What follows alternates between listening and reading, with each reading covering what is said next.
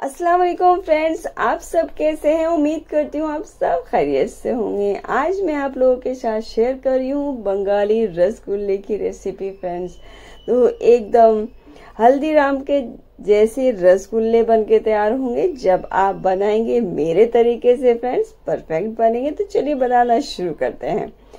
तो रसगुल्ले बनाने के लिए मैंने लिया है 1 लीटर मिल्क। आप अपनी क्वांटिटी के हिसाब से ले सकते हैं जितने आपको रसगुल्ले बनाने हैं। तो मैं यहाँ पर 1 लीटर से ही बना रही हूँ। ये मैंने बॉईल करने के लिए रख दिया है। अब इसके लिए मैंने लिया है 3 टेबल स्पून में ले रही हूँ विनेगर, और इसमें मैं और ऐड करूँगी 3 टेबल स्पून ही वाटर। तो इस तरह से मैंने जो है दोनों चीज़ों को अच्छे से मिक्स कर देना है फ्रेंड्स। तो चलते हैं अब गैस की तरफ। तो यहाँ मैंने दूध बॉईल करने के लिए रख दिया था, इसमें अच्छे से उबाल आ गया। मैं गैस को बंद कर रही हूँ फ्रेंड्स। तो देखिए, तो 2 मिनट के बाद 2-3 मिनट हो जाए, थोड़ा सा इसकी जो कुकिंग रुक जाएगी हमारे दूध की, तब हमें ये विनेगर और वाटर मिक्स वाला 2 टेबल स्पून मैंने इसमें डाल दिया है। विनेगर और वाटर इसको मिक्स कर दिया है। अब इसमें मैं और ऐड करूंगी फ्रेंड्स। तो इस तरह से मिक्स कर थोड़ी देर बाद फिर डालिएगा, फिर मिक्स कीजिएगा। तो देखिए मैंने फिर मिक्स किया है। तो ये हमें जो इसका छेना मिल गया है ना। छेना हमारा अलग हो गया है, फैट सारा और वाटर इसका मिल्क का सारा अलग निकल गया है ना। कितने अच्छे से छेना बन के तैयार हुआ है फ्रेंड्स। तो देखिए मैंने जितना चलाया है बिल्कुल अलग हो गया, ग्रीन सा हमारा पानी निकल गया है। ये 2 टेबल स्पून हमारा करीबन बचा है। तो इसमें लगभग 2 टेबल स्पून हमारा विनेगर, 2 टेबल स्पून पानी लगा है और 2 ये बच गया है। 6 हो गया था, 3 हमने लिया था। तो अब इस जो छेने को छान लेंगे। तो यहाँ मैंने मलमल का कपड़ा लिया है, उसमें इसको डाल दिया है। अब इसमें जो है विनेगर है डला हुआ, तो हम इसे पानी डालेंगे और अच्छे से इसे ऊपर नीचे कर देंगे ताकि हमारा विनेगर इससे निकल जाए। अच्छे से धो लेना है इस तरह से। नॉर्मल पानी लेना है धोने के लिए। अब देखिए मैंने धो लिया है। अब इसका जो पानी मैं सारा निकाल दूंगी इस तरह से। आप भी निचोड़ के इस तरह से निकाल लीजिएगा और बहुत ज़्यादा मत निचोड़ दीजिएगा, थोड़ा सा सॉफ्ट रहने दीजिएगा। देखिए इस तरह का रहना चाहिए, इस तरह से दबे टाइट नहीं रहना चाहिए। अगर आपने टाइट कर दिया तो आपके रसगुल्ले जो है ख़राब हो जाएंगे फ्रेंड्स। तो टाइट बिल्कुल नहीं रखना है, याद रखना। तो इसे थोड़ा सा किसी भी बर्तन हैवी वेट से आप इसको थोड़ी देर के लिए रख दीजिएगा, सेट हो जाएगा। अब इतने हम चाशनी बनाने के लिए रख रहे हैं। तो मैंने 1 कप चीनी लिया है। मेरे पास थोड़ी सी चाशनी रखी है, पहले ही मैंने बनाए थे रसगुल्ले, तो मैं 1 कप में बना रही हूँ। इसमें हम 2 तरह की चाशनी बनाएंगे फ्रेंड्स रसगुल्ले में, जो परफेक्ट हमारे रसगुल्ले बन के तैयार होंगे। तो इसमें डाल दिया है मैंने 1.5 कप पानी डाला था मैंने चीनी के अंदर, और ये 1 टीस्पून केवड़ा वाटर डाल दिया है। अब इसको पका लेंगे हम।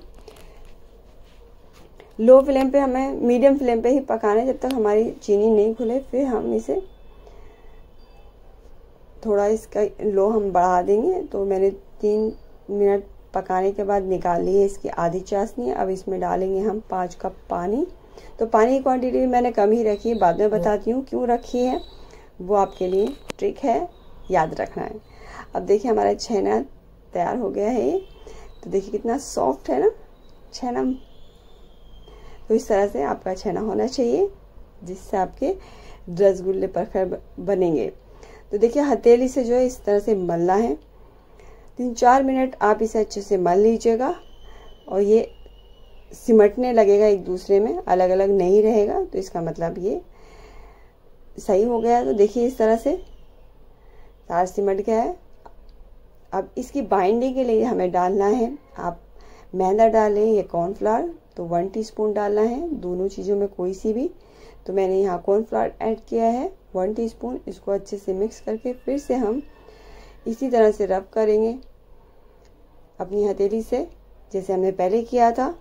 तो इतना ही 4-5 मिनट फिर से आप कर लीजिएगा। तो देखिए आपका डोसा बन गया है, ये तैयार हो गया है फ्रेंड्स। तो आप ये तैयार कैसे है उसकी पहचान है, देखिए घी निकलने लगता है, फैट इसका जो है अलग हो गया, आपका हाथ पे नज़र ही आएगा और इस तरह का सॉफ्ट होना चाहिए। ये इसकी पहचान है, ये परफेक्ट है। इससे एकदम सॉफ्ट स्पॉन्जी आपके रसगुल्ले बन के तैयार होंगे। तो इस तरह से बनाइएगा। मैं इसका रोल कर रही हूँ ताकि हमें बराबर बराबर क्वांटिटी में हम इसमें कट कर लेंगे अपने रसगुल्ले। तो फ्रेंड्स वीडियो पसंद आता है आपको, वीडियो को लाइक शेयर कर दीजिएगा। चैनल पर अगर आप नए हैं तो चैनल को भी सब्सक्राइब कर लीजिएगा। तो देखिए मैंने इस तरह से गोले बना लिए हैं, आप अपने मुताबिक बना लीजिएगा, छोटे बड़े। तो देख सकते हैं आप मेरे हाथों में कितना ऑयल है, इसी का है फ्रेंड्स, इसी से निकला है और ये हमारे अच्छे से बन गए हैं। तो जो हमने पानी रखा था उबलते हुए पानी में डालना है। जो हमने चाशनी रखी थी पानी डाल के, आधी हमने निकाल ली थी मीठी। और देखिए इसे मैंने चाशनी कम ही रखनी है, अगर आपको पहले ही रखनी है तो आप ज़्यादा रख लीजिएगा। मुझे आपको एक ट्रिक बतानी है बाद वाली, तो क्या करना है अगर हमारा कम पानी हो तो देखिए इसको 2 मिनट तक हमें हाई फ्लेम पे ही बॉईल करना है। तो उसके 2 मिनट के बाद हमें ढक्कन लगाना है और 10 मिनट तक हमें इसमें बॉईल करना, हाई फ्लेम पर पकाना है और बिल्कुल खोलना नहीं है। 10 मिनट के बाद ही इसको खोल के देखना है। तो मैंने 10 मिनट के बाद चेक किया तो देखिए पानी भी कितना इसमें सारा कम हो गया है। तो अब ये पानी कम हुआ है, हमने क्योंकि कम पानी रखा था। अब मैं बताती हूँ कि अब हमें क्या करना है अगर कम पानी हो जाए तो अब ये खोलता हुआ पानी हम और लेंगे और इसमें ऐड कर देंगे। अगर हमने ठंडा पानी या नॉर्मल पानी डाल दिया इसके अंदर तो हमारे जो रसगुल्ले हैं ख़राब हो जाएंगे फ्रेंड्स। ये याद रखने वाली ट्रिक है फ्रेंड्स, इसको भूलिएगा मत। अगर आपका पानी कम हो जाता है तो इस तरह से आपको करना है, तो आपके रसगुल्ले परफेक्ट बने रहेंगे। अगर आपने किसी और तरह से रख दिया तो आपके ख़राब हो जाएंगे रसगुल्ले। तो यहाँ पर मैंने इसे 5 मिनट तक और दोबारा मैंने पकाया है। करीबन ये 16-17 मिनट तक आप इसको पकाइएगा। देखिए मैंने अब गैस बंद कर दी है। अब यहाँ ये हमारे स्पॉन्जी बने रहें, इनका साइज़ भी ऐसा ही रहे, तो उसके लिए हमने लिया चिल्ड पानी, इसमें बर्फ़ डाल दिया और ठंडा पानी डाल दिया। अब इसमें हम निकाल कर ये रसगुल्लों को डाल देंगे। देखिए मैं कैसे डाल रही हूँ, अपने रस के ही साथ इसे डाल देना है। तो सारे रसगुल्लों को हम ठंडे पानी के अंदर डाल देंगे। ये सारे रसगुल्ले मैंने डाल दिए हैं। इनका साइज भी बना रहेगा और स्पॉन्ज भी परफेक्ट रहेगा फ्रेंड्स। देखिए साइज उतना ही है जैसे हमने डाला था, साइज भी इसका कम नहीं हुआ है और बहुत ज़्यादा सॉफ्ट है। इसको अच्छे से इस तरह से मिक्स कर देंगे ताकि ये अच्छे से ठंडे भी हो जाएं। इनकी जो भी कुकिंग थी वो कुकिंग प्रोसेस रुक गया है फ्रेंड्स। तो मैं दिखाती हूँ ये कितने स्पॉन्जी बन के तैयार हुए हैं। देखिए फ्रेंड्स कितना पानी निकल रहा है इसके अंदर से, आप देख रहे हैं। और कितने मैंने इसको बिल्कुल कर दिया था, निचोड़ दिया था अच्छे से, जैसे कि रुई हो जाती है। और देखिए वापस से जो पानी मैंने निकाला था वापस से इसने ले लिया है और अपनी शेप में आ गया हमारा रसगुल्ला। तो है ना परफेक्ट रसगुल्ले।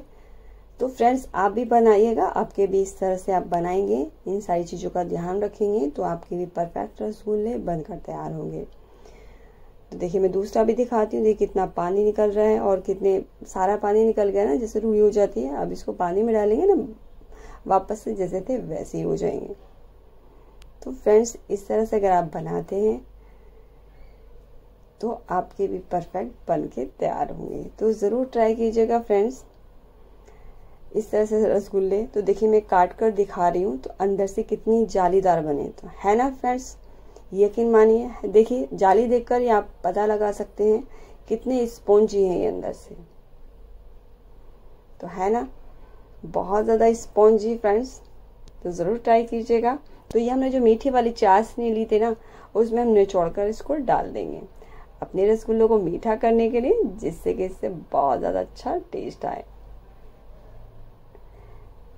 तो सारे रसगुल्लों को इस तरह से सारा पानी निकाल कर हमें डाल देना है चाशनी में। चाशनी मीठी ही रखिएगा फ्रेंड्स, जैसे मैंने चाशनी शुरू में बनाई थी वैसे ही बनाना है, पतली मत कीजिएगा, जिसमें पकाना है वो आप पतली कर लीजिएगा।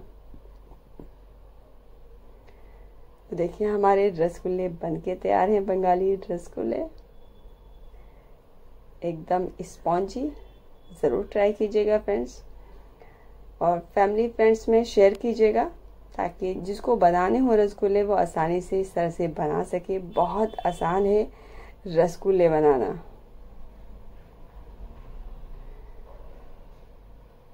तो फ्रेंड्स ज़रूर ट्राई कीजिएगा इस रेसिपी को, और बेल आइकन को ज़रूर दबाइएगा ताकि हमारी हर आने वाली वीडियो की नोटिफिकेशन आप तक पहुंचे फ्रेंड्स। तो चलिए मिलती हूँ एक और ऐसी नई रेसिपी के साथ। तब तक के लिए अल्लाह हाफिज़। Thanks for watching.